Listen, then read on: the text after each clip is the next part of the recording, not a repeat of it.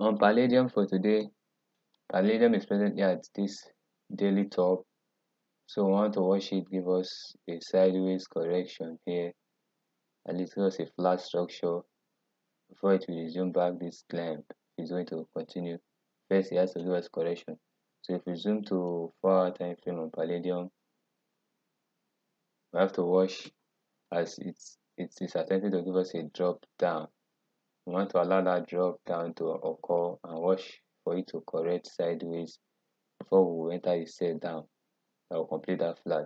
We're interested in this sell after it drops and corrects for us on Palladium. If we zoom to the 1-hour time frame also, we'll watch for that drop down and correction before we enter a sell trade to the downside.